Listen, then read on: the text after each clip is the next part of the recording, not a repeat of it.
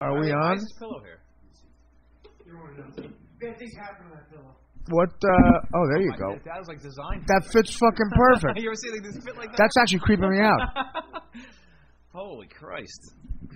Dan, that's one demerit for. I've never seen. Dan bringing a Stellar Artois out of the podcast. It's not. It's your birthday. Well, we'll announce birthdays because I'm one of my fucking Larry King. The Z Morning Zoo. Well, it's Dan McGrath's birthday. We're going to send a little lover boy out to him. Danny McGrath drinking a Stellar Artois. He'll be talking to a 92-year-old woman tonight at the train wreck. She was last night. We went out to train. Dan, just please. We just. I mean, just please. 1 second. You need a microphone.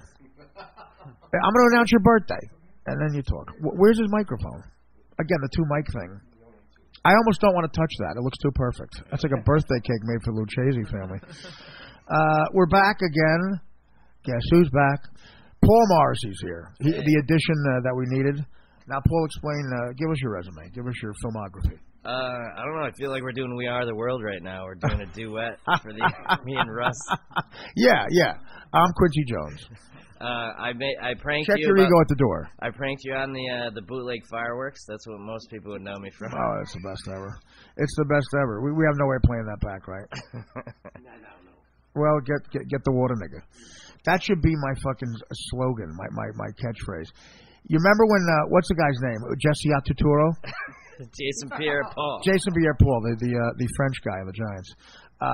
Remember he blew his hand off with a fireworks? Right 2 days before he signs a $60 million contract. With the hand he's going to sign the contract with, he blows his fucking hand off with fireworks. And that looks like you guys are blowing a black guy in a bathroom. Looks like you're blowing Patrick Ewing. It looks like you're negotiating.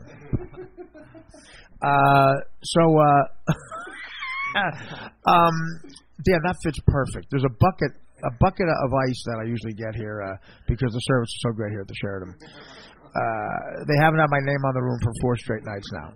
And a millennial woman is so scared to death. You know why? Because my face doesn't look like a laptop screen. She doesn't know what the fuck to do. The pizzeria across the street from me, Uptown Pizza, was started by a guy I used to shoot pool with. His name was Paulie. And he died of cancer. And I mentioned his pizzeria on the Stern Show once, and he was inundated with business. And for that alone, he let me have free food for the rest of my life. Wow. Okay? Still even. Well, he passed it down. He told when he was dying, he said to the people who worked for him, Artie gets free fucking pizza forever. And it lasted until the Italians sold it to the Syrians. And there was a fatwa between them and the Exxon station. So now they sold it to millennials. All right? These 3 millennial kids work there. Okay. They're about 25, 26-year-olds. You know a local pizzeria? You get the same thing every day. You walk in, what it used to be like, hey, you see a giant game? Hey, you pepperoni, right? You want extra cheese? How's your mother doing? Everything good? But, did that clear up on your neck? Yeah. Okay. It's called a neighborhood business, right? Okay. I've been ordering every other day. I order almost the same thing. I get a pizza with 2 sides of meatballs, a chicken parmesan, and I sound like me on the phone. Dan, of course, orders a cheese pizza. Like it's so embarrassing, Dan, with the cheese pizza. How could Chicago be that out of touch with Italians? Chicago Italians are like wasps here. And he thinks when you want cheese on a pizza, how do you order a pizza? You say pizza, right? I'll have a cheese pizza. I'd like a cheese pizza. What do you think you're going to get if you order a pizza? Like a piece of bread and gravy? All right, Dan doesn't want to talk. All right. He's astonished with the Cub win. Okay. Every other day I call for a year. I go, hey, how you doing? It's Artie. Phone number? All right, well, it's Artie. My phone number's the same. Do you ever phone number? 201 address? It's the same every day. It's the same guy. The same guy. Oh, wait, it's on the... Now she sees it on the computer. 2 Constitution Square. I'm like, yeah. What's your order? The same as every day. A pizza with 2 sides of meatballs. Would you like bread? No, I never get bread. I never get bread. Would you like a salad? I never get a salad. It's Artie. Name? Name? Artie. Last name? Lang. Okay, how are you going to pay? Cash or credit? I never pay credit. I've never paid credit once. Cash? Then they send one of the Syrians over. it looks like Jihadi John every day. And with an attitude of like, and I tip them, the old guys, the Italian guys, when they sent their cousins, I would give them a $20 tip. They would help me move a dead body. I used to send them for peanut M&Ms, underwear, Suboxone, whatever. And a diner chocolate from the TikTok diner. And is the pizza as good with the Syrians, or what? No, it dropped a lot. Yeah, why do you It dropped a lot. But now an Italian guy is back there in the back, and it's better. But it was downhill for a long time. It was like fucking chewing gum. It was rubber. And but at least they were personable. They were, hey, Artie, how you doing? Even with the accent. These people, like white millennial kids, I hate them. I hate them. What are you studying? Theater? I hate them. So after I say Artie 3 times, I go name. And then Dan calls. They know they can get over on Dan. I like a cheese pie. 201. 973. And then he gives the wrong number. I haven't had the same phone number in 2 hours. If they try to call the number we give them, it won't answer because I give them the other number that has the fucking address on it.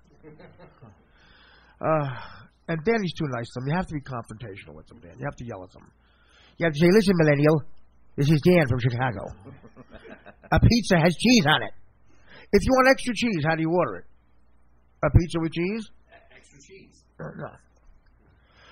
I wasted 5 fucking aprons on this fucking kid. So my point is like they're downstairs. There's millennials at the desk here, and they saw Danny change my name. They saw him change my fucking name. And she's a deer in headlights. I go back today. The name's not on the room. You saw me change it to the fucking room. Same girl? Same girl with glasses on. I just hope somebody will fuck her. Dan, can you fuck her, please? Yeah. Thank you. It's Dan's birthday. Dan is 50. How are you? Do what time? Well, give him the mic. I'm sorry. Sorry, now I get to blow his black eye. Your instincts, well, I was going to do a mother joke, but I can't. You teed that one up. Now, how do you feel? Do you know the exact time of day you were born? No. Now, was it a cesarean? No. So how do you feel about being 50? Did you ever think you'd get to 50? No. Did you ever think you looked as healthy at 50? Yeah. Did you ever think you looked as healthy at 50? Actually, no. Wait, about $110? Yeah. Good clothes on. You look good, though. You were always, I was telling Russ, you were always, arguably my best friend, my brother. There's nothing you would not do for me. And likewise, honestly, and I love you. I mean, I saw your 50th birthday coming up. I said, you want to come to St. Louis? You've never been to St. Louis before, and now we're here. And it's costing me a lot of money. And that's not done yet. You know, incidentals are not covered. You fucked a maid, right? There's no hot maid for me to fuck here. So, I mean, happy birthday, man, honestly. And, at your 75th birthday, we're all going to get together again. Who do you think will die first, me or you? Oh, actually, you. What would you say at my funeral? Well, I have stress. Well, by the way, I buried some money for you. I'll give you the address. I'll give you the address in the hospice. What will you say at my funeral? Will you say anything? If your mother will let me. Sure. She'll let you. Yeah. What would you say? Assume you could say something at my funeral. I say you only know half of it. Right. So, would you give the number that you owe me? No, because your mother would want it. No, my mother owes me more money. Who paid for those Stella Artois? You. I just don't know it yet. I mean, I just don't like when you get something and you don't ask me first. At least ask Dan. You didn't answer the fucking door. Oh, so then you just get it? You told me you should have got it. You're like the millennials at the pizzeria. Name. So Dan, 50, and what do you think so far? What's the health regimen for you? What do you do to stay in shape? Do you do anything? Do you? Nothing. It's all. Does even if you can grab the mic. Oh, sorry. Thank you. Do you do any working out at all? Is there any Not health? anymore. Nothing. No. You look pretty good, and you always stayed thin your whole life. For the most part, until I was in rehab. Then I got fat. No way. Yeah, it's 250. Really? What do you now? About 180. Wow. Jesus, 250. Yeah. That's I substantial. gained at 90 pounds in rehab when I went away. in 90 And pounds. what are you? Because you weren't doing drugs in rehab, and Yeah, or well, what? for the most part, I wasn't doing drugs. Right. So So a couple times. But, so yeah. the drugs help keep the weight off. Oh, absolutely. I guess it depends on what you're doing, right? What were you in rehab for? Were you a pitcher? Hurt your arm? Yeah. hurt My your nose. my coke arm. Lang did the intervention, which was great. Where was he? Oh, your intervention. Where was Yeah. that? That's At interesting. my apartment in Union. Lang walked in one day. You want to grab lunch? I said, sure. He walks in and sits down. You know Lang, he's always moving around. Yeah. So something's wrong. Right. Away, I got paranoid. I'm like, what's Yeah. going on? All of a sudden, my back door's open up. I go, who's that? He goes, it's your mother. I go, what do you mean it's my mother? How the fuck do you know? You can't see through a wall. All of a sudden, 14 people are in my apartment. Wow. And how long ago was this? 2003. 2003. Rehab, the intervention. Oh. I've been on both sides of those. The best thing to tell the story about. The one for Casey Armstrong is the best. I was just going to say that because you're sitting here, he looks like a male model, and you're telling him. So Casey was acting nuts, you know, and they call me because Casey told his mother that I'm his best friend at the show. I've been there 2 weeks. And I was like the Judd Hirsch in Taxi for some reason. Everybody confided in me. John told me about the Tonight Show a year before he had to tell Howard. And I said, John, tell Howard. That's my only advice to you. And he told Howard a week before the New York Post knew, and that worked out great. And I said, tell Leno he should call Howard. It's up to him. And John said, Leno said, I don't want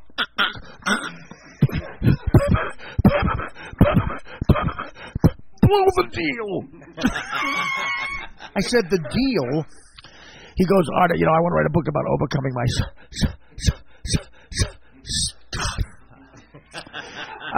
Didn't he get a crazy amount of money for that Stern? well, $300,000 a year. Pretty good. Yeah, but he's making 80 at Howard supposedly, and Leno said, Howard, 80 grand a year, I can do better for him. And John said he was going to be a writer too. So, you know, I said, John, you're the reason we fought the Revolutionary War, man. You're not a comedian, but you've toured every club in the country. You're not a musician. You've had 2 record deals. You have a speech impediment. You're getting the single most coveted speaking job in the history of television. On his audition tape, Leno said, listen, you know, NBC is on board, but just send over a demo tape. He goes, make believe there's guests on the show. Pick a couple of celebrities and announce them. Okay, pick Nicolas Cage. He says the N-word in his audition. Oh, no. Get out of here. Nicolas Cage. Am I lying? Russ, do you not believe me? Nicolas Cage.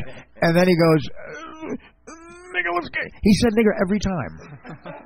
I said, John, you say nigger in your audition for The Tonight Show. And Cage. Nicolas Cage. Greatest joke ever by Greg Nettles. Billy Martin put it in his book. There was a guy, Wayne Cage, a black guy who played on the Cleveland Indians in the 70s. And Greg Nettles said to Billy Martin when they were taking batting practice, hey, Skipper, how come that guy has his address on his back? It said Cage 12. Oh, God. That's how third baseman used to roll. And Billy Martin put it in his book. Nettles didn't put it in. Billy Martin outed him.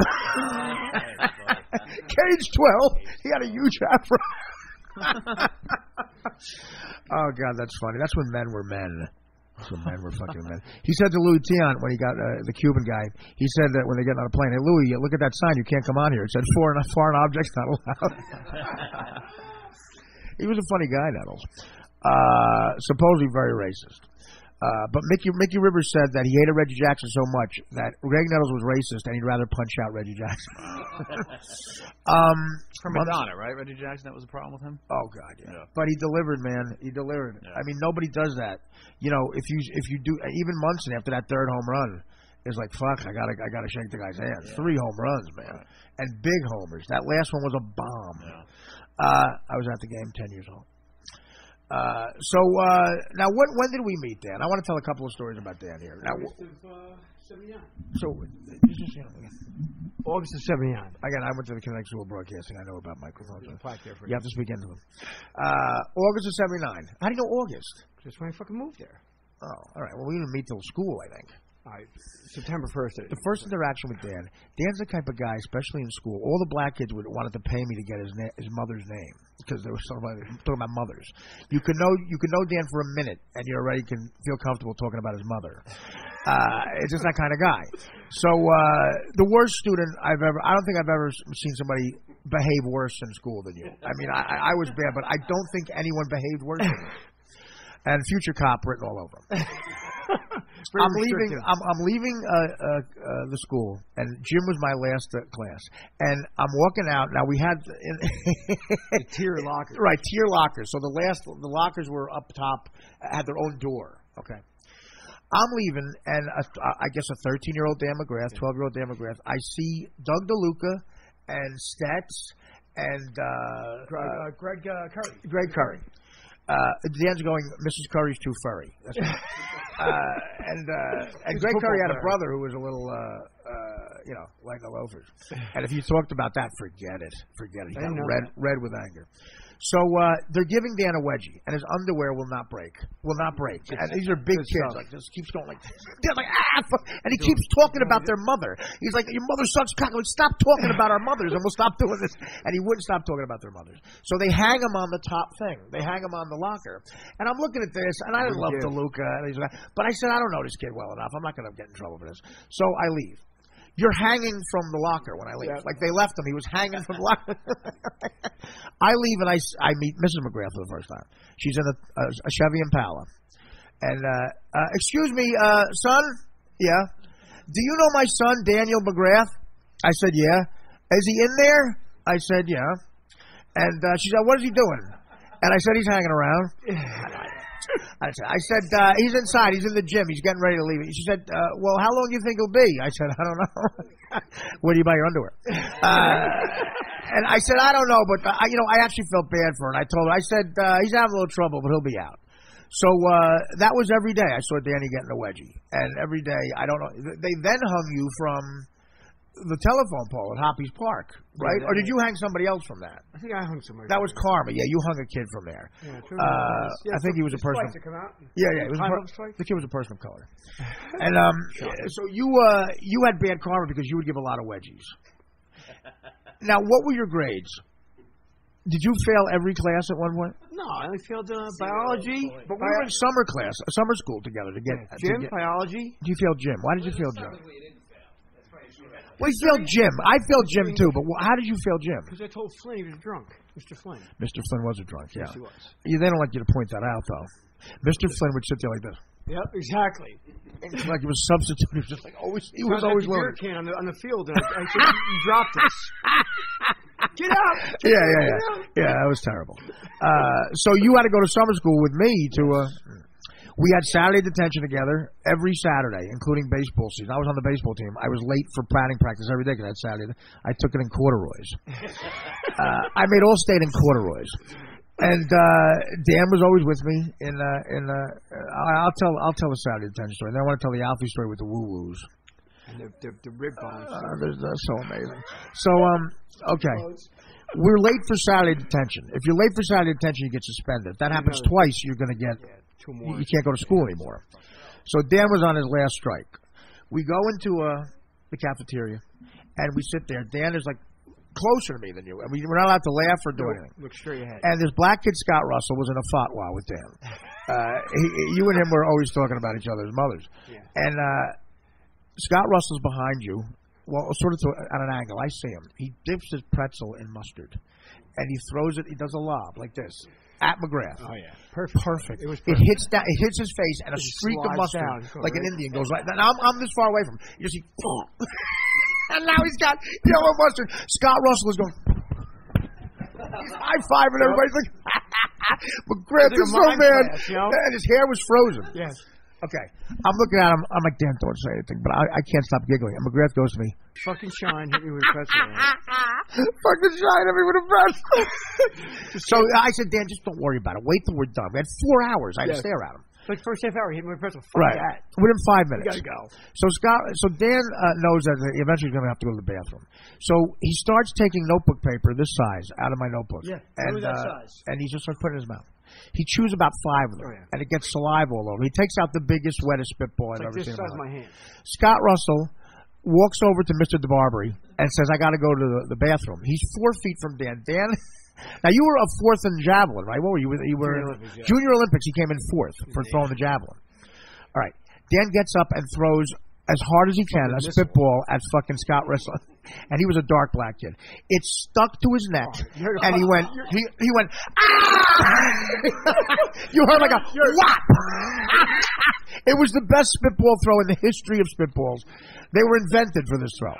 So it sticks to his neck a little bit, and then all the white saliva comes down his neck, and and he falls to his knees like Willem Dafoe in Platoon. Yeah, he was gone. Mr. DeBarby goes, McGrath out! And Arden looks at me and goes, I said, if we lose our breaks, because I was right home. So he gets out. 3 hours later, I walk out. He's freezing. The mustard's still on his face. And I said, McGrath, we lost all our fucking breaks because of you. And he goes, Lang, I'm going to get kicked out of fucking school.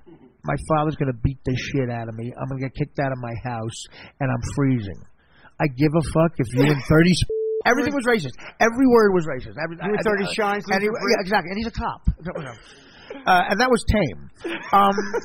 So like white kids who were blue collar were offended by him. Like, you know, people in the Klan would have been offended. And he says it loud, like, you know. Fuck them dead. And so he goes, take me to get the kitchen sink at Jan's, which was a big ice cream sundae. So, by the way, you're really being very endearing to the audience.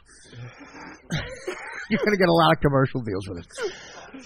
So I take you for the ice cream sundae, and you were, in fact, almost thrown out of school forever. Yeah. Right. And when did you get your diploma? Did you get it after summer school? Yeah, we were August. So we had community service together because of a crime we did, and we were with Mickey Trezor. Now tell the Mickey Trezor story that you started locking him up with his sister, right? Oh yeah. His sister's dead. Yeah, she's dead. Smoking. Oh yeah. Smoking. Very fuckable. Now we had to wash the fire trucks. We had to wash ambulances. It was just such a fun time too. But you know, did you plan on being a cop? No, they were hiring. McGrath said to me, I said, Dan, are you going to go to junior college? He goes, it depends if the Giants cover. They did. And if you look at Dan, the Giants did not cover. But we hustled 9-ball in the junior. You hustled 9-ball. That's right, man. That's right. I was supposed to be in class, and like, I looked looking Lang supposed to be in fucking English fucking 101 or some shit. And like, I had a joke. I walked by class. It's like dust on his seat. Like no one's been there in weeks. Go upstairs, he's shooting pool in the fucking rec room. We used to have a scam with 9-ball where my buddy Deej would set me up. It'd be 3-way 9-ball. Oh, yeah. We wouldn't tell the other kid that we knew each other. So there was money on the 5 and money on the 9. You got $20 on the 5, 50 on the 9. And Deej would pretend to miss and set me up with a shot. You were done. Boom, like, you know. The one time the kid figured it out. And we got kicked out of there. We couldn't do it anymore, so we had to get jobs. And I can't believe you went to the academy. But then it was rock star time. When you were, it was rock star time. Good time. Like about 4 years. And I thought this segment would go better, but the point is, you know, you get on the microphone and you're not you anymore. That's why. You know, you're the funniest kid ever, but you get a little intimidated by black cylindrical things. I'm intimidated by a fucking microphone? Okay. I always thought you would be a great a comic, but you have a thing with stage fright, right? Dan always wanted to look cool, as opposed to me. You were upset if your shirt was out and stuff like that. And you know, but I love you. You're like an older brother to me, and I appreciate it. I love you too. So stuck up for everybody. My sister with Bobby Bantang, stuck up for her. That's right. Bobby, by the way, doing 30 years. Is he really? Yeah, racketeering. He fell in with the wrong people, and he flipped. So Bobby is now a different name in Iowa. Chuck Berry died, and we're in St. Louis now. Of course, Russ Maneve is here again. Russ is the best stand-up comic I've ever worked with on the road. Ah, it's so nice. Paul, okay, take it easy. Paul Marsh is here too, but Russ, I thank you for being you. Russ puts up with a lot of stuff on and off stage. He didn't know about Danny coming here for his 50th birthday until I believe he was sitting next to him on a plane. And yeah, we had one of those planes where your head's at a right angle like that. Yeah, that was United. What is with the United? I don't know. Oh my good God! Me and Nick DiPaolo flying back from Buffalo on Easter Sunday. His head's like that. Hey, let's start a pizzeria. These are like planes from the 70s. I mean, these planes. They're all fucked up. Yeah. But you thought it was because of John. I mean, John gets. Are there better planes in St. Louis that I'm not aware of? What? No, those are the non-revenue slots. So these are like government mandated. Some of these, because not a lot of people. But are they fly. safe? Like, Well, most of the crashes come from the smaller planes. Okay, let's just. So why are we doing it then? I mean, like we have money to. I mean, I have enough money to go on a better plane. I think. Just adjust that. So now, do you have fun on these trips, Russ? I feel like I love it. You do? Yeah, of course. Okay. I hope so. Why wouldn't I? I don't know. I mean, because I mean, I really, I don't realize the kind of loser I am until I see people looking at me out of the corner of my eye. Like crazy. Most stuff I do, people are like. Yeah. Well, let me just say, let me interrupt. Artie Lang, beloved by his fans and his friends. They don't know me. Well. No, the fans, the St. Louis, we haven't been here in a while. They are very affectionate. Yeah. St. Louis, they are. All of it. The last gig we did, same thing. Detroit. You know. I think it's in your head more than anything. Well, it's a testament to Howard. I always told Howard, I said, you got to go on the road to see the love that you have. And with America's Got Talent, he did. And, of course, Nick Cannon was with him. Nick Cannon, I caught Nick Cannon's last stand-up special. I can't tell you how annoyed. It's the single most annoying thing. Diane Cannon is funnier. and blacker. He's doing that thing. He's clearly like an articulate, like well-read, educated kid. He's wearing like a Menudo leather jacket and like those gloves and the untied boots. He goes, "I'm a real nigga. Shut up. Oh God. Shut up. I'm a realer nigga." That's the most offensive thing is that there's more than one special. I know. Oh yeah. No, exactly. Like he's a guy that broads like I guess and people. How many specials does he have? At least 2, then, right? Wow. If you went to the Comedy Cellar on a Tuesday night at 1 a.m. and threw a rock, you'd hit somebody funnier than Nick Cannon. I mean, honestly, really? Yeah. I mean, who's less funny than Nick Cannon? Yeah, only the people on the 50 best comedians will. Well, what are you guys doing watching Nick Cannon special? Well, I was flipping the channel and I said I have to do it. I got to get it right off. It was like the 9/11 footage. Most stand-up, I turn it right off. Yeah. When it comes on, I can't watch it. Now Chad is here. Chad from St. Louis. You're a comedy fan, but you've done stand-up. I didn't realize that. Yeah. And Chad is a depressed medical student. Exactly. Were you depressed today? That's redundant, I think. Were you depressed? Is that true? Are they all? Damn, wait, just yeah, that's so sexual. Suck that, baby. So now, were you depressed today? Getting up? Sure. Well, how do you get up? What do you do? You got the Zoloft? Do you still take Zoloft? Yeah. Oh, okay. Yeah. You took Zoloft. Oh, I did. I snorted. It makes it hard to come, right? Yeah, being depressed does too. Well, sure. Well, that's the deal with an antidepressant. You could either be depressed and be able to fuck, or happy and you can't fuck. Dude, of all the symptoms, of all the fucking symptoms, sexual dysfunction. I know. I mean, if there was one thing that's going to stop people from taking it. Well, that's what I mean. It's like you could be happy and not fuck. Yeah. But does that? I mean, do you have a girlfriend? I mean, not now. Not now. No. What, did it affect your relationship, the Zoloft? No, it's just usually if I hook up with a new girl though, right? And like I can get hard and it's fine. We can have sex, but sometimes it's hard to like get to that. It's like you got to get over the hump. Oh, but if you're with a chick, they hate that. Yeah, they don't want it. Like they want to know that she gets you hard quick, like right? Well, they something. What? You might be gay? Is that the? No, Zoloft is. I know what he's talking about. You know what? Zoloft is a cool nickname. It's not. It's a bad antidepressant. If you say you're Zoloft, you'll get laid. I'm Zoloft. Having sex when you can't come is borderline torture. I know. I know. Welcome to marriage. Well, it gets old. It gets old, and then it's frustrating too. And then you're just like, I just get it. I don't know how people are together for longer than a year. It's like I don't want to. I used to have a joke that it's like 90% of the people think of somebody else when they're having sex. Oh yeah, absolutely. And he's like, some people set out to find their. Who's this joke? I don't know whose it was, but some people set out to find their real dad. I'm looking for my dream mom. Right. How I rephrased it? Right. I'm looking for the woman my father was thinking about when he conceived me. I know, because by the time my father conceived me, they were together for a year. He was probably over it. Now, so are you depressed, like on a level of not suicidal? We talked about this. I mean, you're not. No. I never really think about that. And well, you're depressed. I mean, how do you get out of that? You're alone in St. Louis. You're from Memphis. That's right. being alone and being depressed in this town. Ooh, I mean, wow. I'm kind of reclusive at times. I mean, Yeah. it's just Well, that's good. You just get through it. I don't know. You go to class? Not really. I'm doing research now. Is that what this is? Research? No, I mean, I stabbed myself 9 times. I mean, that's a very, very severe thing, right? Right. Would you like to interview me about that? No. When I tell people, thank you. When I tell people that I did that, like in a group therapy, like even like the kids who are like gangsters who have hung women from buildings go, damn. And I immediately become the street cred guy. I become the boss of the therapy. You said that you haven't done therapy much. No. Why? I just get tired of it. I don't know what to say to people. We obviously need it, right? I'd say if there were a magazine called Needs Therapy, I'd be on the cover as much. Right. As So what's the? I mean, are you worried about what makes it tiring for you? I'm not doing something I want to do. I'm very selfish. This business, when you become a successful comic early on, you become a child. This business lets you, we talk about this all the time, it lets you be a child all the time. You have no boss. No one tells you what to do. And I get, you know what, it's terrible. I get in a therapy session, I don't want to be here, and I leave.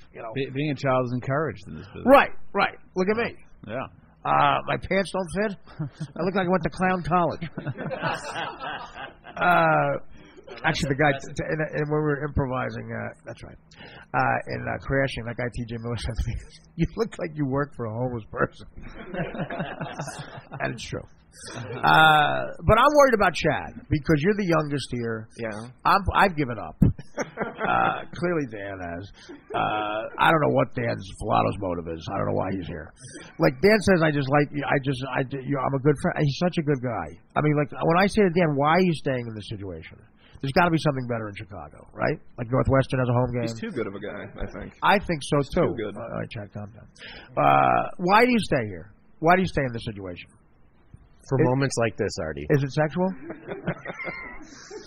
No, I mean you're just a great person. You really are. As is Russ.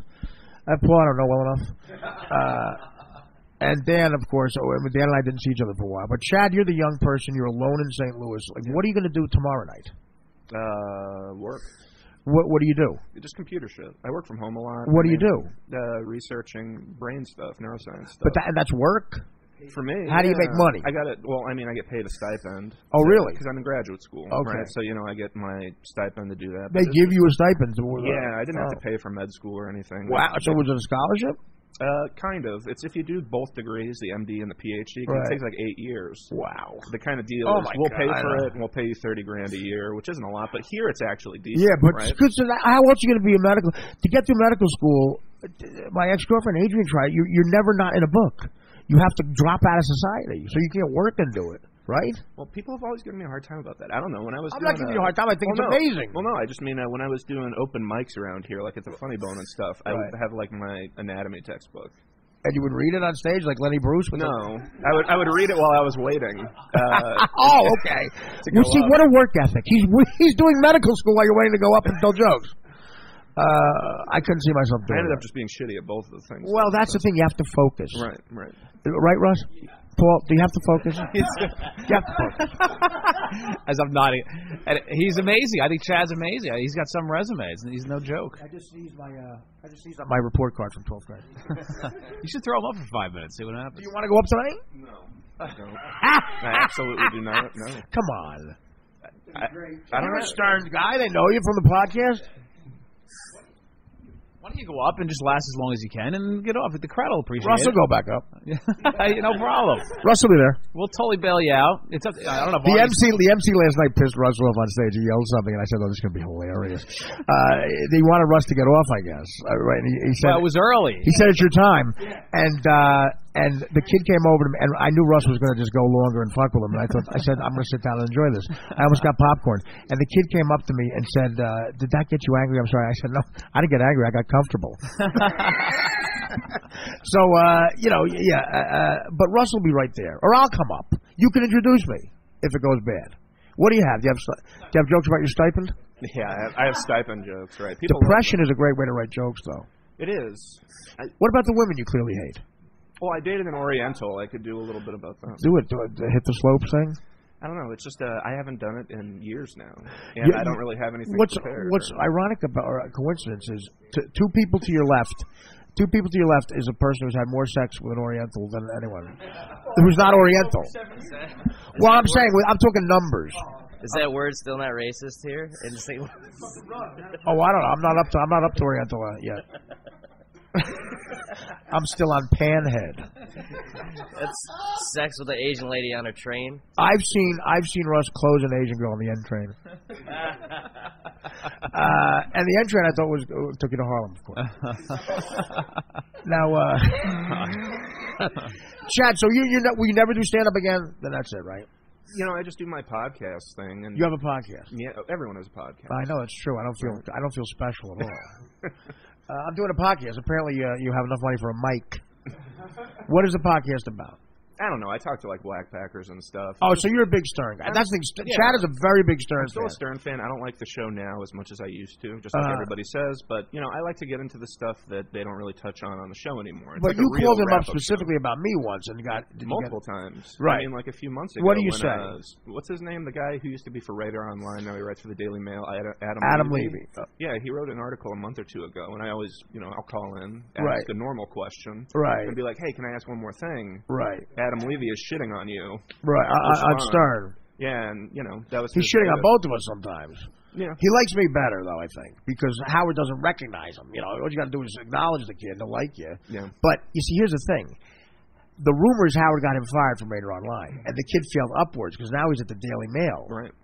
And that's a big deal. That gets all over the place. So anytime I go on a Howard rant, he just prints it. And Howard has to deal with it on some level because that's a big paper, right? Yeah. It's the most read online news publication. So the other day I got mad at something and I said, someone said to me, aren't you upset that you blew it? Like you don't have that job anymore. And that really gets me mad. I go, God, listen, yeah, that's what I want to do. I want to wake up tomorrow at 4 a.m. and ask Marcy Turk what I could say on the Pelican Show. And I think that's going to be recognized. Well, it's like Gary having to ask her if he can host the Gotham comedy show. That's the best. Right. What happened? Apparently, he had to ask somebody to. And she's Gary's boss. Well, I think he mentioned something on air, and I construed it that way. So he said it to She's Howard. Gary's boss. He said, I didn't ask you, Howard, but I asked someone else. Right, and then Because she they don't asked refer Howard. to- Yeah. Oh, Gary, I hope you're fucking listening. What are you doing? You have sons. Your sons have 2 mommies. I don't care. Whoever told Gary who he could throw is the enemy. He would have thrown for 1 second. I would have said, don't do this, Gary. Don't do it. You're horrible. You throw like one of the Olsen twins. John Hines said he could throw. He's not your friend. He's not your friend. It's like the fucking... they're living under fucking Sharia law over there. What's it called, Dan? Sharia law? That's it. Sharia. Well, anyway, you're always... I think you're on my side, right? I think you're like someone who's honest, but you're pro me with the Stern thing. Yeah. I'll be honest with you about stuff. I don't Right. always kiss your ass or anything. No, you never kiss my ass. And, Now's an example. you I don't know. You've always made me laugh on the show. Really? Well, not here, apparently. Well, sometimes here. I don't think you smirked. We were doing the dance shows. He was like this. It looked like a Messin Mule commercial. Oh, brother. Anyway, I'm glad to have you here. Just to make Dan move the mic like that. That's fantastic. It's amazing. Now, Paul, have you been on the road? Yeah, I was not a tough road. Virgin Islands, Yeah. Where'd you go with that? St. Thomas, and then I took in a day of Yankee spring training, and then I'm in St. Louis. You're that big of a Yankee fan. You go to spring training Every year, try to see Wow. a game. They look good. How long do you sit through that? It's one game. Yeah. Just- I don't know if I can do it. Just I to don't relate see- to the Yankees anymore. They don't speak English. They got private jets. It's not the old days, man. It's I don't know. Sometimes, I don't know. It feels like this team too there's a lot of young guys, and they seem like Yankees. You know what I mean? Like there's certain years You that mean you're like just white guys? Mike Francesa got into a big trouble once. Kevin, what the fuck was the name of it? Kevin, is it Kevin Moss? What was the name of the first baseman? Yeah, Kevin Moss. Okay, he was a white guy, kind of, square face, like a chisel. Francesca goes, I don't know, dog. I think they're gonna keep this guy. You know, he's got a good right field power. They got that short porch. You know, he looks like a Yankee. He looks like a Yankee. You know, he looks like a Yankee. And a Puerto Rican kid goes up and goes, Yo, Mike, what did that mean? What do you mean look like a Yankee? Because you know, he just looks like a Yankee. Why? Well, you know, he's in good shape. He's Why? You know, I see what road you're going down here. I don't care if they're orange or blue. He always says, I don't care if they're orange or blue. There's not a racist bone in my body. And clearly you met a white guy. They do have a white guy named Bird on the team, though. So for Charlie Parker? The 70s Yankees, Willie Randolph, Mickey Rivers. Yeah, but they were like, you know, anyway. They were like real black guys. What time is it? It's 10 to 7. Up. The show's in 10 minutes? See, this is why Russ is a pro. He doesn't give a shit. Can we make Dan carry all the podcasts as we're walking over? Now listen, so what's the lineup? Is that kid coming back, the MC? The MC. Okay, the MC, what do you want to do here, Russ? The MC's, now, you're going to go on before Russ, okay? Yeah, sure. So how long did the kid do last night? He did 10 minutes. Right? Yeah. Let him do 10. You want to do 10? Yeah, that's perfect. 10, 20? Whatever you want. Perfect. And then, and you want to bring me up or you want to let the guy bring me up? Whatever you want. I like it when you bring me up. All right, yeah. And Chad will do a half hour. Think about it for the late show, man. If you kill, it's good for your depression. Of course, if you don't, you might be leaking up. It'll go deeper into the depression. We may continue this. I don't know. We may not. It's a very awkward ending and beginning of this. Take care, Bashir. Hi, this is Leah. Yeah, this is Artie Lang from the Artie Lang Uncensored Artie Quitter podcast. Oh, Artie, I love you so much. Thanks for calling. Oh, of course. Doug, if you want to see one of the best in the business, you go to the Funny Bone in Westport for shows at 7:30 and 10 tonight, plus 7 and 9:30 tomorrow. Tickets only $35. You can get more information at stlouisfunnybone.com. It is our pleasure to welcome to the program via the appliance discounter phone lines, the great Artie Lang. What's up, Artie? Hey, what's up, man? How are you doing? I'm doing good. I'm trying to adjust to being a morning person. Sounds like it's working. Yeah, I should have abs by 1 o'clock. Now, when's the last time you were in St. Louis? Oh God, man. I think the Rams beat the Buccaneers. I had the Rams. I won $80,000. No, I was actually at the Rams-Buccaneers game the year the Rams won with Warner. Yeah, the NFC Championship. Yeah, I was here for that. I was on a sitcom, The Norm Show, and I played at college. I did stand-up somewhere. And isn't there there's like a great college here, right? Like, Washington University. Mm-hmm. Yes. And we were considered, dumb, being the comedian that I was working with. But we killed. Even smart kids, they like stupid humor. We had a deaf interpreter girl. You had to have a deaf interpreter girl. That's how politically correct colleges are. And I said, could you ask if there's any deaf people here? And she asked, and there was no deaf people. So I said, you can leave. We don't need you. We'll get you paid and everything. But because it's a distraction. And she wouldn't leave. So I asked her what the word was for vagina. And literally the word, but I used the other word. Can you curse you or regulate? No, regulate. Okay, yeah. So the P word for vagina.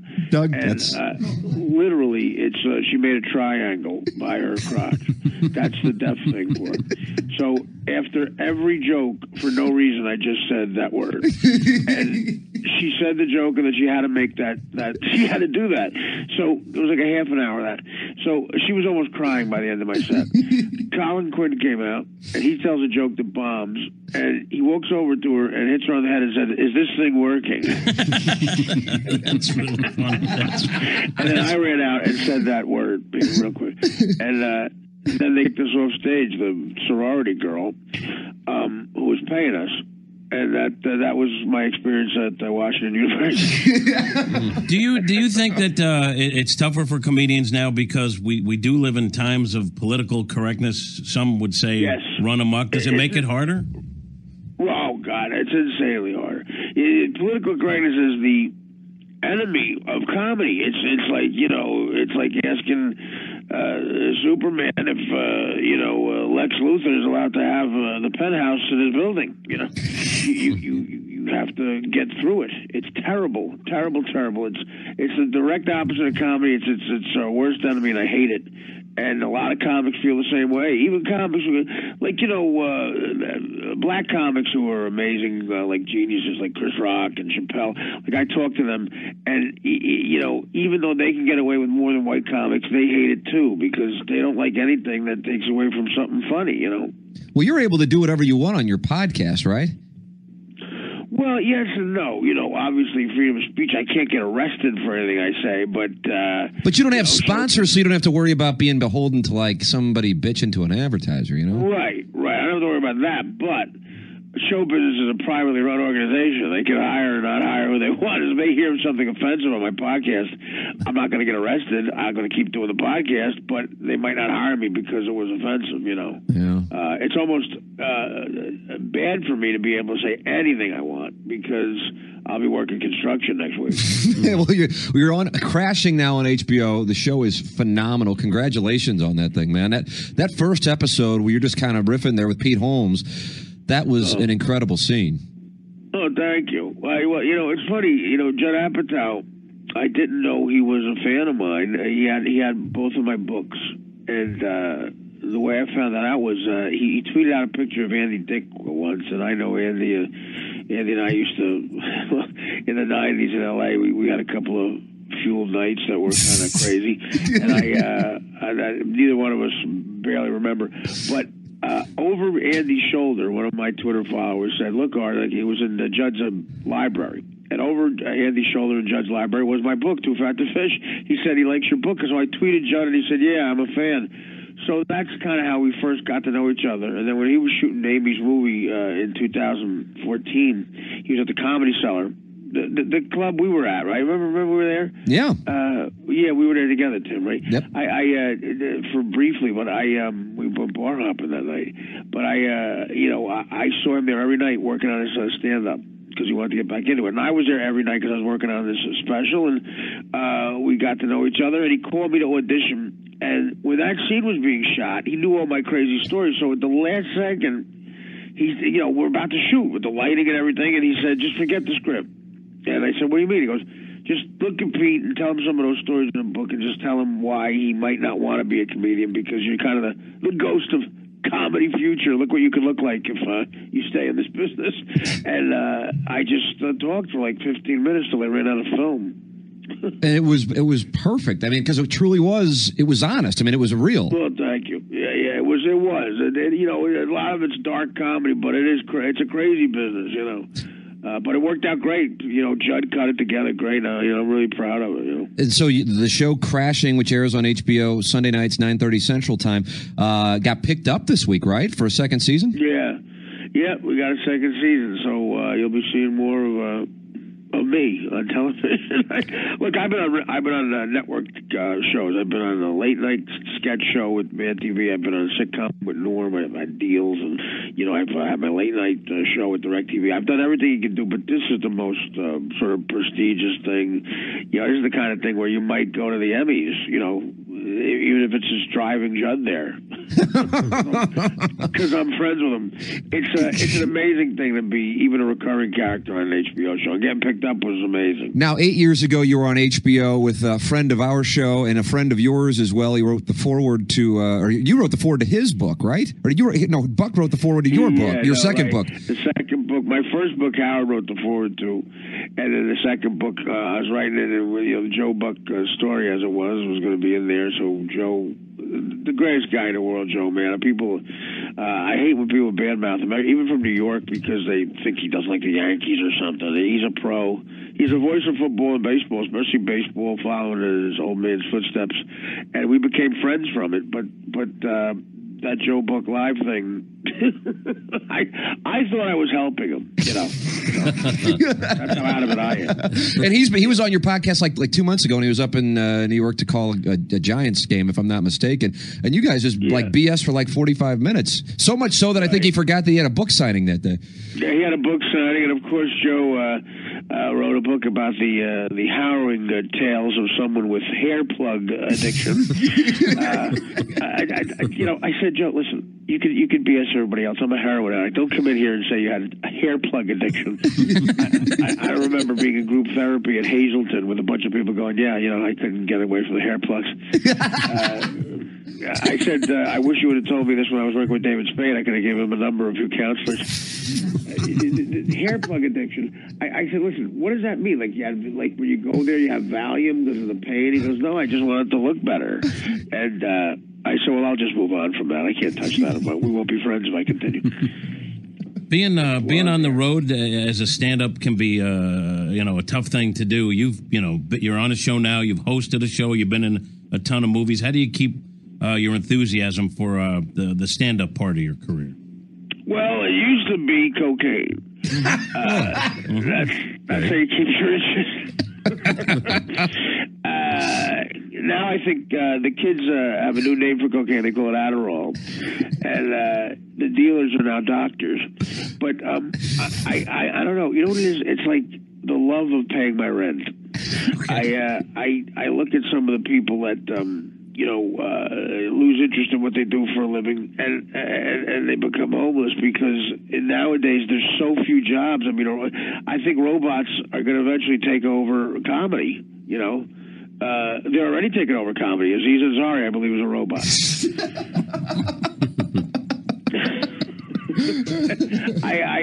Look, I love doing stand-up. I love getting laughs, and if you don't get laughs, it's even more interesting. Because as a veteran, you've seen everything. But to travel the country and to get paid to hopefully make people laugh, it's great. I can't bitch about it, Artie Lange's our guest here on the Ryan Kelly Morning After. It's 590 The Fan KFNS. You can see him tonight at the Funny Bone, Westport, 7:30 and 10 tonight, 7 and 9:30 tomorrow. Tickets $35. Get more information at stlouisfunnybone.com. So you're doing the podcast, you were doing the DirecTV show, and I've thought that it's inevitable. I mean, there's been so many opportunities. I would think for Howard Stern to have you back in studio and talk it over, but that hasn't happened. Do you think that's ever going to happen? No, it'll never happen. No, we hate each other's guts. I don't know how that happened, but he hates me, and I don't know why. I mean, I just wanted to ask him why he hates my guts so much, to the point where he just won't even mention that I exist unless somebody brings it up. I've had people go in there who have told me that they say don't bring up my name. I mean, I was there 8.5 years. I don't know how you do that. Yeah, I don't know how you pretend I wasn't there. I mean, look, an obvious answer would be, well, I hate you, Artie, because, you fell asleep on heroin on my show. Okay, there you go. But that would be a blatant way to hate me. But we talked about that already. I knew he was already kind of forgiving me for that. Like, there's got to be something else I did in a blackout. Like, I don't know what I had, but maybe there isn't. I know he has the ability to cut people out of his life, but we were tight, man. We were great friends off screen and off air, and great friends on air. I worked 2 feet from the guy for a decade, and our girlfriends at the time. My girlfriend was really close with his girl Beth, and we had a blast. So I don't know; it's a mystery. But other people have similar stories, and I think when you're that kind of brilliant, and I do believe Howard is some kind of he's a better thinker than most people. He's definitely on another level. I think maybe it's hard to relate to people, and life gets complicated. He runs a mini empire there. He's got children and an ex-wife, a wife, a new home, and this home and that home. People work for him. It's very, very hard. I must be to be him, because I'm being serious about that.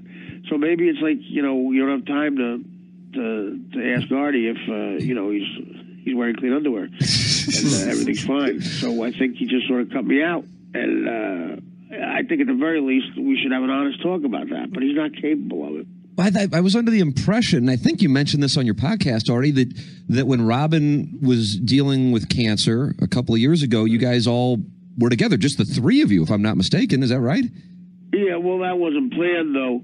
It's very weird. Like, after I left the show, the last day of work was terrible for me there. It's December of 2009. And after I went and I stabbed myself and I went to rehab, he called me in rehab and we had a nice conversation, but it wasn't detailed like friends would have a conversation. It was kind of weird. And then, it's funny. He planned on just never talking to me again. Like, I know that was his plan now. And that really, look, I'm not saying he wasn't justified, but man, that's odd. For any friend, not just a famous friend, for any friend that you were that close to, just go, okay, I plan on never seeing you again and talking about you ever again. And that's odd because the Robin thing was a complete mistake. I went unannounced to the hospital when Robin had her operation initially, and she was coming out of the operation. I heard she was taking visitors. I checked with her assistant first. I did the right thing, but no one knew exactly when I was going. So I showed up with a gift, and it's so funny. The hospital in New York, the security guard was a Stern fan, I guess, and real sort of New York cynically looked at me and went, "He's up there, I was like, okay, I can see Ollie Frazier fight too. And I went up, and it was just me. And Howard and Robin. I walked in, and of course, there's a bigger situation on the table. Robin is fighting death, literally. I mean, she came to this operation, and I always knew she'd make it. She's the strongest, and I'm so glad she's still with us, man. She's the best. But I walk in there, and Howard looks at me and he goes, we haven't seen each other in years, and he goes, a couple of years at that point. He goes, we got to make Robin laugh. This is the perfect person, Ari. We got to make her laugh.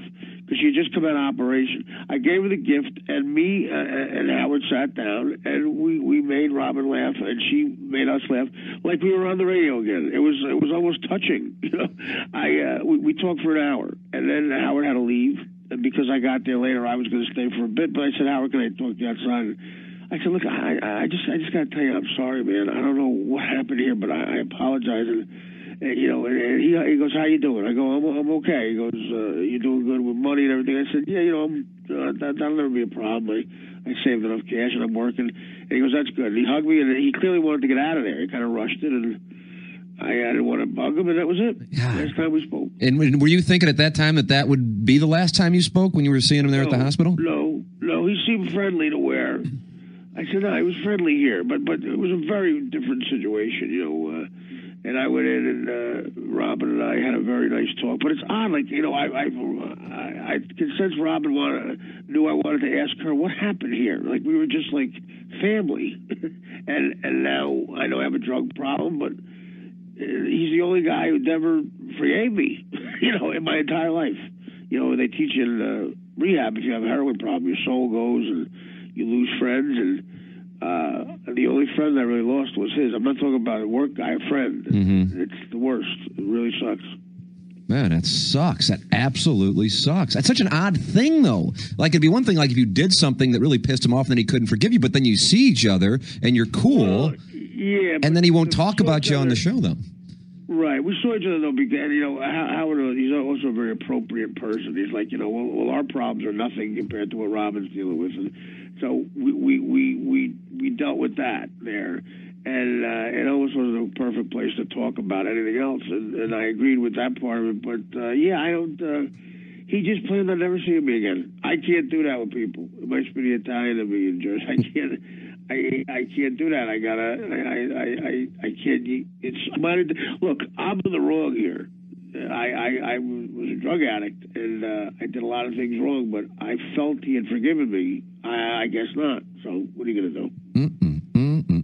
Well, things have turned around, that's for sure, with what you got going on with HBO, and now the stand-up gigs, killing it. The season of Crashing, second season, picked up this week by HBO. And one of the reasons why I think the thing works so perfectly, Artie, is because not only do you have brilliant people involved with Judd, but you and Pete are like the complete opposites, and so the vibe is just perfect. Right. Yeah. We look at each other like we're different zoo animals. It's odd. He's very Midwestern, very white bread, religious, very, very Christian, and he said, I like Christian rock, and I said, I like Chris Rock. So it's kind of, we have a lot of, but there was a joke that didn't make the final cut. He's very pale, and I'm very like I can in the sun. I can get that Naples Napolitan Italian tan, and we look like literally different species, and that works absolutely. Artie Lang, our guest here on 590 The Fan, KFNS 105.7 HD2 FM and InsideSTL.com, performing tonight at the Funny Bone in Westport, 7:30 and 10, and tomorrow 7 and 9:30. Tickets only $35, and people can listen to the podcast. It's at artiequitter.com, Doug. artiequitter.com. What do you do, like 4 of those a week or so? We try. It's simple. Talking into a mic, it's like we set it up to where my buddy Danny, the producer, he came up with the idea. He goes, "The hell with sitting down, just do it like you're doing stand-up." And I just stand up in my living room with the mic, and he's working a board. And even if we have a guest, I walk around like I'm at the club tonight, and I watch TV and just riff on whatever comes to my head. It's a blast. Yeah, you do it from your place, right, in Jersey? Yeah, I do it. So the kind of person I am. I do this podcast from my kitchen. I've been late 14 times. I hit traffic. I hit traffic by the second bathroom. Do you have to work hard? Do you have to work hard at the stand up? I mean, do you think about it a lot before you go out, or does it just all flow naturally? I got to tell you, I've been BSing about this my entire career. I've been telling people I work hard because I feel that's what I have to do. But no, honestly, maybe I'd be a better comic if I worked hard. I'm not saying I'm some great comedian, but to just be a working comic like you see, it takes absolutely no work on my part at all. I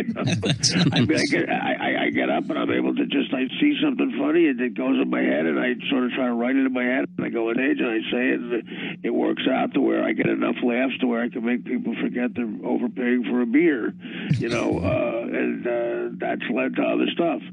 So maybe if I worked at it, I'd be like, good, but maybe this is as good as I get. I'm not a preparer. I hate preparing for stuff, and that was Howard's genius in sort of judging what I could do on the radio. He knew I wasn't going to be the guy who, sat there writing till midnight. He knew I was kind of the guy who, he started talking and I started riffing with him, and it would be better spontaneous-wise. And he had just started a different lifestyle. He was in New York with a big apartment and a new girl. He was going out, and I didn't want to be at the office that much, so I fit in and would stand up. It's the same thing. I just kind of riff. It's no work at all. God bless America. You gambling at all anymore? Is the NCAA tournament tempting for you? Well, gambling. What's that? Only if you call having $50,000 on the game the other day. No, not in these circles. No, that's play money. Advice that I can't get rid of. So you still are? Yeah, I gamble. Yeah, with a bookie too. I like doing it with somebody dangerous because it limits me. So this guy's a bit of a, he can be sarcastic and hurtful on the phone. So did you have action yesterday? Say it again. No, you know what? I go through spurts. I didn't have anything at all. I like Northwestern, though. I knew they were going to win at least one round. It was your guy Danny Filato's team. We were watching the game together yesterday. He was all over Northwestern. Oh, yeah, absolutely. Dan is such a pain in the ass. Dan is a Chicago Cub fan through and through, right? And he wins. And I felt so happy for him. I was so happy. These Cub fans don't have to bitch anymore about Bartman and this and that and Harry Carey. And finally, 108 years they win. And then 2 seconds later, he doesn't savor that at all. He's like, the Bears are losing. Savor the Cubs. Who cares? Who cares if another Chicago team wins ever? And now he's on the Northwestern thing. I thought Northwestern were only theater people. Was David Schwimmer the point guard? Artie Lang tonight at the Westport Funny Bone, stlouisfunnybone.com. And then also tomorrow, 7 and 9:30. Tickets, $35. Get more information, stlouisfunnybone.com. Artie, congratulations on crashing. Congratulations on the success of the podcast and the stand-up gig, man. We're looking forward to seeing you this evening. Once again, 7:30 and 10 o'clock tonight, 7 and 9:30 tomorrow. Thanks for jumping on the show, man. We appreciate it. No, you guys are doing me a favor. Thank you for plugging it. I really appreciate it, too. And thanks for the time. And if any of you guys work there at all, come by the show tonight. Please let me know. Hang a little bit. God bless America, man. Thanks, Artie. Thanks, Artie. Thank you. All right, guys. Thank you again. Bye-bye. There he is, Artie Lang with us here on the program. Kind of getting deep on the Howard Stern thing. Yeah, you How about you that? could feel his pain. Right? I mean, I wasn't aware of some of that stuff. I wasn't aware of a lot of that stuff. I tell you, the one thing about Artie is just having followed him a little bit, not to the extent where you guys hang out together, but I could see how people forgive him because he is a lovable guy who has admittedly made mistake after mistake after mistake, but you can't help but like him. Yes. When I did the show with him, it was, for me, just as intimidating as it can possibly be, because, that show, the Howard Stern show, is what I grew up on. It's without question. I obviously joke about that I steal, but, it's an influence. It's a huge influence. And I just have the greatest amount of admiration for it. And the thing that I would love on that show that I thought was the best, and it's not the way I feel now, back when I was growing up, was when they would just do random hour-plus long segments. I would love that. So now you can kind of see where it comes from. And when Artie was the 3, Howard being the 1, Robin the 2, and Artie the 3, Artie was so quick. So quick. He was just the ultimate sniper. And now I really enjoy the Stern Show for the interviews, but I don't really enjoy the riffing anymore. And I think that's because the void left by Artie has never been replaced, but it's not something that you can replace because the guy's so sick, talented, and cutting and quick. But when I do that show with him a few years ago on DirecTV, I was like, oh, my God, I'm meeting Artie Lang. Not only am I meeting Artie Lang, but I'm doing a show with him a couple nights in a row. The first night we did the show, it was me, Artie, and then Jim Norton was our guest. And we get done, and Artie goes, hey, I'm doing a set tomorrow at Gotham. Before the show, if you and Anna Marie want to come up, I'll be with Adrian. And, we'll get a bite to eat, and then we'll come over and do our show, because our show didn't start till 11 Eastern. And so he was doing this comedy set, and he gives me his number. I text him, and he comes out. There's a huge line, because Dave Attell was performing, Gilbert Gottfried, Susie Essman, who most people probably don't know by name, but she plays Jeff's wife in Curb Your Enthusiasm. Jeff, you fat F. Hilarious. Yeah, absolutely. Hilarious. So the next thing I know, Artie, it's New York City. And he gets us in through this whole line. These people are looking at us like, who are you guys? And we go downstairs into the green room, and it's just me, Artie, his fiance, or I don't know if it's fiance or girlfriend, Adrian. And Adrian Barbeau. It wasn't Adrian Barbeau. Was she in Swamp Thing? Yeah, I believe she was. And he should have been married to her. He wouldn't have had all these problems. You think Adrian Barbeau? Would have saved his soul. And Anna Marie. And then Anna Marie and Adrian kind of hit it off and became friends, and then they wound up hanging out later that night while Artie and I were doing our show, but we're sitting there, and then Gilbert Gottfried walks into the green room. So now it's the 5 of us. Gilbert Gottfried. And he said to you, who are you? So Artie introduces Gilbert to Adrian, who's beautiful. And if I'm not mistaken, and I realize this wouldn't necessarily be deemed politically correct, but it is Gilbert Gottfried and Artie Lang. Mm-hmm. And he's clearly confused as to what Adrian is doing with Artie, and he says, what, do you have AIDS or something? So I'm bearing witness to this. Susie Essman rolls in, and there's BSing, and then Artie goes up there, and I don't know, Doug, was it you that asked about how difficult it is for him to do stand-up? Yeah. It's just, it couldn't be there couldn't be any less effort that goes into it, and that's not a shot. He's just sick talented, and he goes up and just kills his set. We're getting ready to go, the 4 of us, to go to dinner and then go back. The studios were in Soho. We were in Midtown. And as we're leaving, they say, ladies and gentlemen, tonight for this charity event, as a surprise, Jerry Seinfeld. And it stops Artie in his tracks. And then we go back in, and it's only a room that holds, 200, 300 people. And there's Jerry Seinfeld up there just trying out material for this charity thing. And it was so funny to watch, funny or cool, whatever it would be. Artie, Dave Attell, Gilbert Gottfried, Susie Essman, and they just stopped what they were doing to watch Seinfeld. It was kind of like watching great ball players of today, and there's, Willie Mays, and you just stop and pay homage because, there's one of the absolute greats. And as we left and we're heading back down to the studio to do our show, Artie goes, yeah, that happens quite a bit in New York. Jerry will stop by or Rock will stop by and they just try out material before they do a special or they go on the road. And, that just kind of happens. So they all hang out together. And there's like this famous table. And I guess it's the Comedy Cellar. And only comedians are allowed to sit there and they just sit there and they just BS. That's what they do. And he's just, he's a brilliant mind, but he's so honest that I think people are so endeared by him or endeared to him because they can tell, like you just said, the cat, he's just a really good guy. And for him to take me and my wife and make sure that we get in to see his set and take us out to dinner when, I was only scheduled to be there for a couple of nights. That just shows the kind of guy he is, He's just a really good guy. So for as many slip-ups as he's had, that's why I think he keeps getting multiple chances. But I think with the Crashing thing on HBO, which is blown up, it's only 4 episodes, that have been on HBO so far. But like I said, it just got picked up for a second season. It's made people aware that, oh, yeah, he's still in the game. And then that scene that he was citing where he's kind of going back and forth and Judd Apatow told him to just kind of tell Pete Holmes the trappings of becoming a comedian, which wound up being honest. It wasn't scripted. It was total improv. And then people could see that he could act, and now he's getting all kinds of opportunities again. So I'm super happy for him because he's absurdly talented. And as a fan of the Howard Stern show, A, it kills me to hear how heartbroken he is by the situation.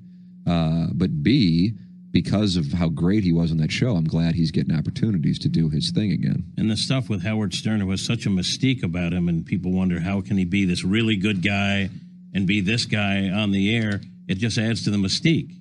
They were family, he said. They were family on and off the show, and then cuts him off, and he said he knew that Howard was like, this is the last time it's intriguing. Yeah, and to picture...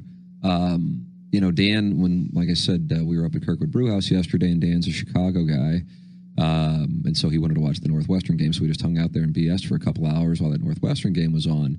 We were talking about a bunch of stuff, and he said, yeah, I already told this story on the podcast about how when Robin Quivers was dealing with cancer, that it just so happened Artie went to go visit her in the hospital, and he goes in, and Howard's sitting there with her.